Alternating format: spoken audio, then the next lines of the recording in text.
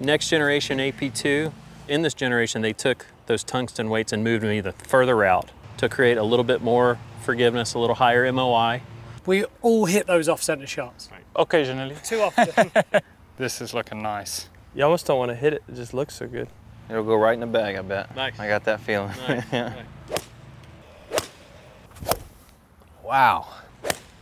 The feeling off the golf ball and through the ground is the best I've ever felt. The turf interaction's amazing. Some nice versatility for having that much forgiveness. So now the further off you miss hit it, it's going to fly a similar distance, it's going to spin a similar rate, and you're not going to be far off from a really good shot. It's an advantage. All right, where's the rest of the set? Because they could go straight in my bag.